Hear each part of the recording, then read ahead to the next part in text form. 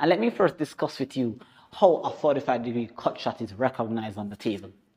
For this particular one here, the 6th ball is actually near to the center diamond here. So if I count 1, 2, 3, 4, with the referencing a while ago, I'm aiming to the outside edge. It's the same referencing here. I'm aiming towards the outside edge of the 6th ball here. And it doesn't matter if you're using low, top spin, or center ball, it's going to be the same result. So here I'm just aiming with stun.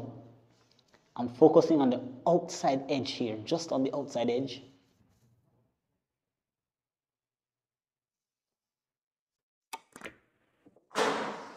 And that was nicely done there, guys, on that shot. Did take me a couple of tries, of course. You're gonna have results like this where you catch the rail a little bit early, or you go into the pocket and you maybe scratch. But the point of this video is not necessarily to show you that